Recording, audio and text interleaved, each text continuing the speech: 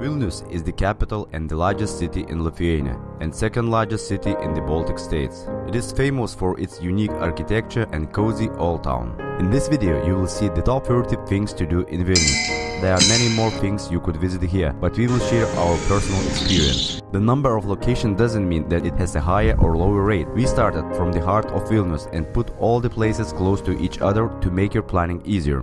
To visit all these 30 places you might need the whole week, or you can choose from the list the most attractive for you or your family. Majority of those places we visited using Vilnius City Pass, which could save your money. You will see a small icon on the top of those places that you can visit with Vilnius City Pass. So let's get started. We started our tour with a bus ride called Hop On, Hop Off. It is an excellent possibility to see the city with a short period of time. The whole trip without stops takes 1.5 hours, or you can get off at any interim stop located near the most famous places to visit and continue your tour later. At the same time, the audio guide will help you to understand more about Vilnius or an exact spot. You can join the bus ride from Cathedral Basilica.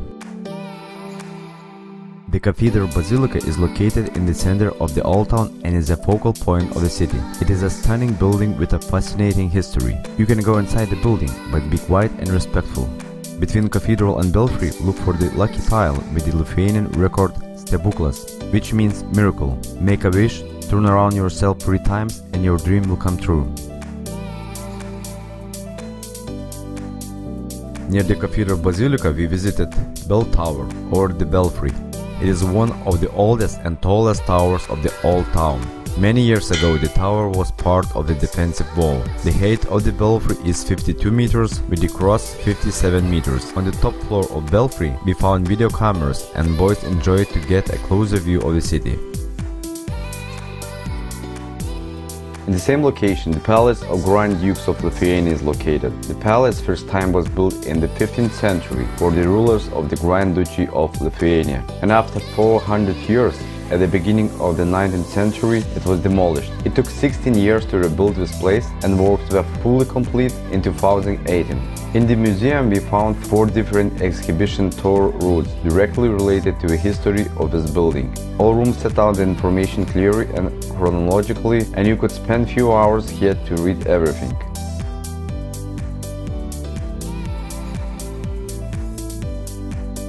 The National Museum of Lithuania is the largest and the oldest Lithuanian historical and cultural heritage in the country. In this museum you can get the information about the history of Lithuania and its culture. Outside of the museum you can see a monument which is dedicated to the first and the last Lithuanian king Mindaugas. He was crowned in 1253.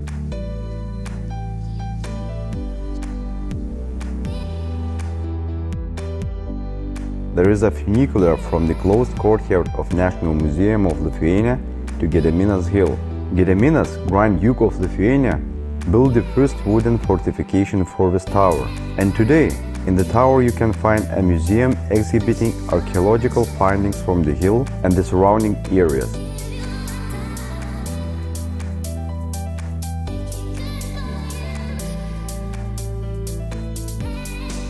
An observation deck on the top of the tower is the best place from which you can see a fantastic panorama of Vilnius.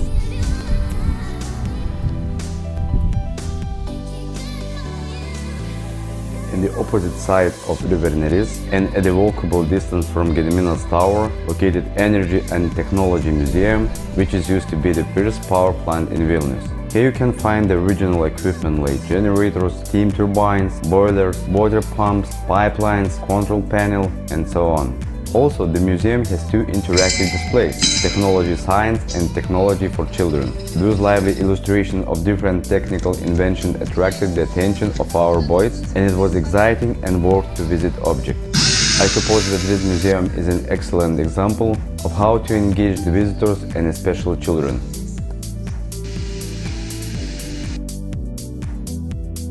Time for a long steep incline to the 3 Crosses monument. It takes some time to walk, but well worth the effort.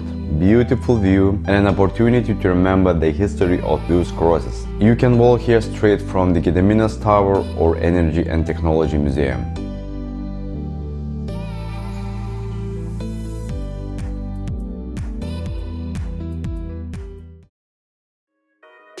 Pilies Street is the oldest and one of the busiest streets in the old town of Vilnius. A beautiful view of Gediminas Tower can be seen from Pilies Street.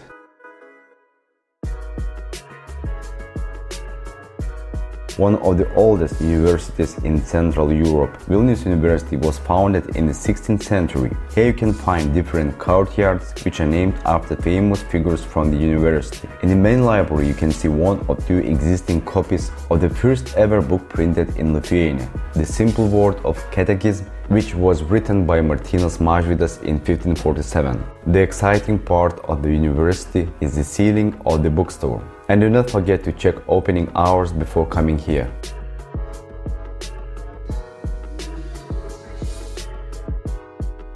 Near the university, the bell tower of St. John Church invites the citizens and the guests of Vilnius to admire the panorama of the capital of Lithuania.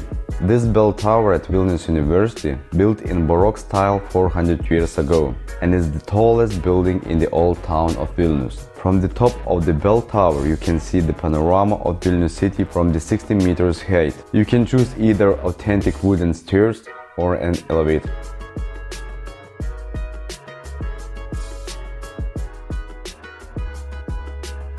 Going down Pilies Street, you will approach the House of Signatories. This museum is in the actual building where the Lithuanian Act of Independence was signed on 16 February 1918. In this museum, you can find the real Act of Independence in a special design memorial room and information about the men who created and signed this document. The exposition of Signatories House presents the history of a national revival of the beginning of the 20th century and the restoration of modern Lithuania in 1918.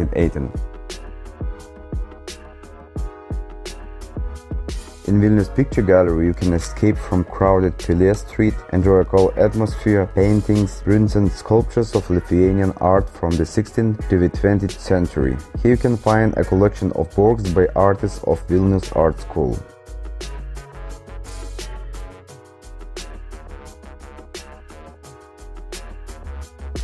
Telianon Museum is a fun little museum that won't take too much time. A 15-minute informative and entertaining video in a panoramic room on the history of Lithuania in multiple languages allows us to understand how Lithuania was created and its different periods of time.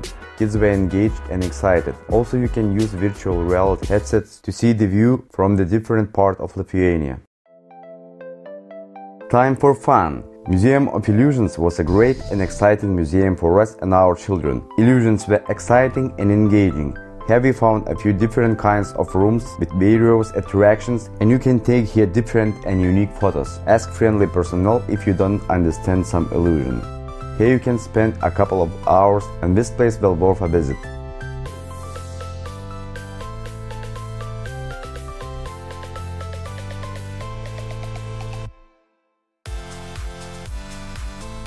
Mo Museum is a cozy, brand new, privately owned museum of Lithuanian art. Offers a modern art gallery in Vilnius.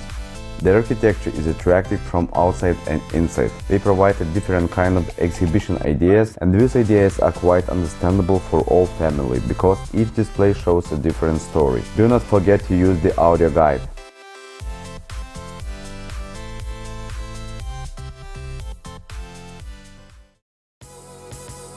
Toys Museum, located near Cathedral Basilica, is the first toy museum in Lithuania. Here you can see the evolution of toys and can find toys from a different period of time, from the Stone Age to nowadays. Our boys had a lot of fun at this museum playing with vintage toys, and we would recommend to stay at least a couple of hours here.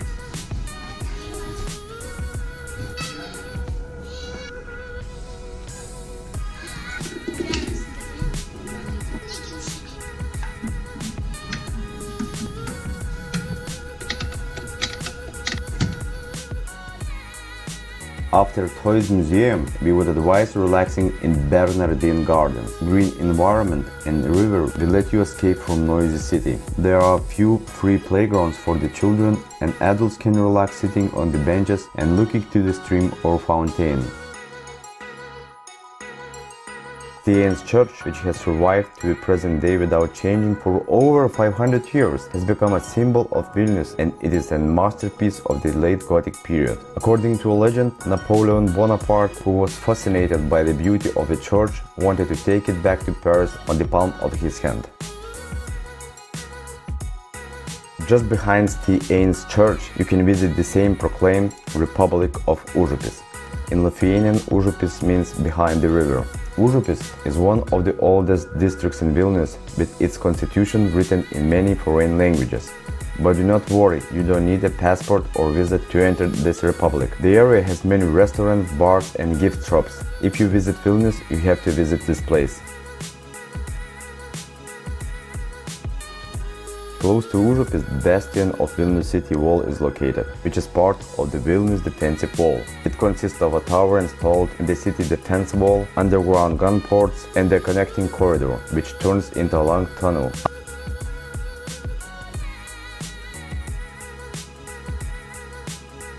After the exhibition, kids were engaged trying to answer questions about the bastion and history of the city wall.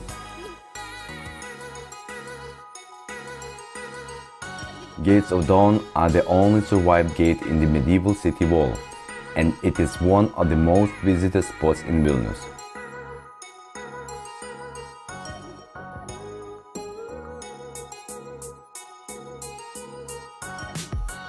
In the Railway Museum, you will be able to know the history and present of the Lithuanian railways. The museum located in the Vilnius railway station, built in the 19th century. Here you can find authentic exhibits and models. The museum consists of internal and external parts. Inside we found small details like rail or even an office of a worker for a crossing post. Outside we found different kinds of locomotives, and children were happy to try a manual carriage on the rails.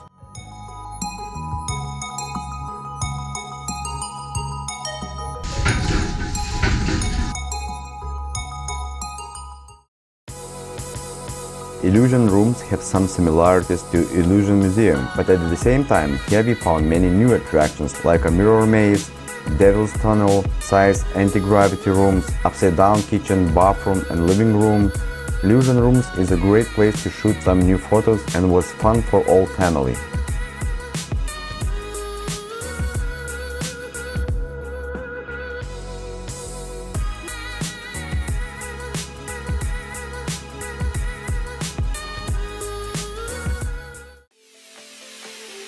The Money Museum surprised us. It is modern, well organized, located in the heart of the city and free. We would recommend trying permanent or virtual exhibitions. Here you can hear and learn the history of money and banking, to see money from all over the world, to explore the Lithuanian Money Hall or the electronic library. Also you can check your knowledge and win some prize. The pyramid from over the million pennies looks impressive.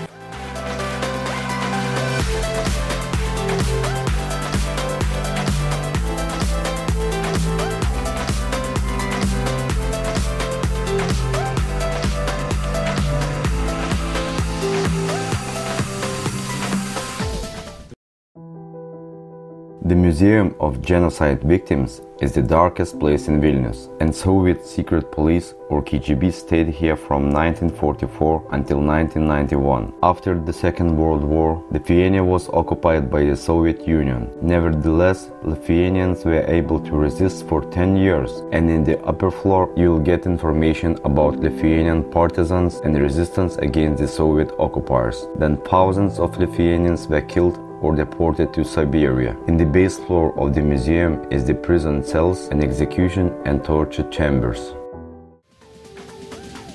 If you like to spend time actively, Vingis Park is one of the most suitable places to do it.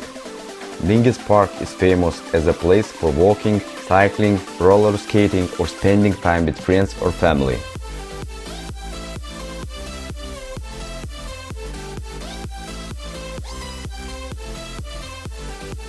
There is no need to tell the location of Vilnius television tower, because it is the tallest building in Lithuania and you can see it from any place of Vilnius. In the first floor, you can find a small museum, which is dedicated to 14 unarmed Lithuanian civilians who defended their country and were killed while Soviets seized the tower in 1991.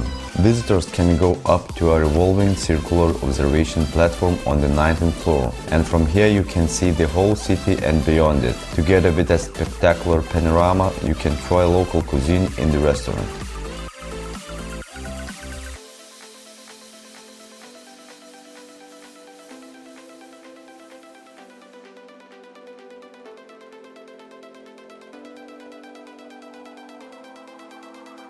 If you want to have fun, this is the right place. Here you can spend from a couple of hours to the whole day. Summer toboggan is ideal for getting some adrenaline and at the same time enjoy panoramic views. Tubing is another fun attraction, and our boys wanted to repeat this attraction many times. Also, they have two routes with different difficulty level in the climbing park, inflatable castles, bungee trampolines and kids playground. Who like adrenaline should try monster scooters. These attractions could be too dangerous for small children, but for me it was perfect.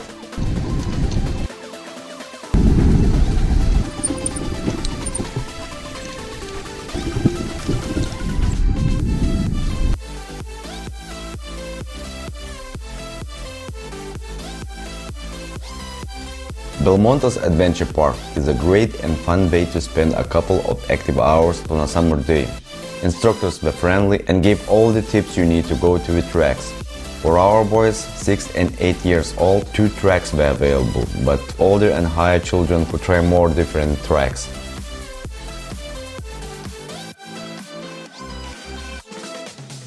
Also, the surroundings in Belmonte's are very attractive, and here you can have some lunch or dinner. If you or your children love speed and adrenaline, you should come here. Also, this is an exciting activity when the weather is bad outside. Do not forget to register before coming here. Before the race, you will create an account, and after the competition, you will get your race results on the sheet of paper. These cards are powerful and fast. Question of the day. If you think that we missed some critical place that should be visited in Vilnius, please leave us a comment below and we will try to include this place in our website later. We hope that you enjoyed this video and it wasn't too long for you. If you are planning to visit Vilnius, visit our website where you will find more details and all required information. Check the link in the description section below. Also, if you like this video, do not forget to leave us a thumb up. If you are new here and would like to see more, do not forget to subscribe. Thanks for watching and always know where you go.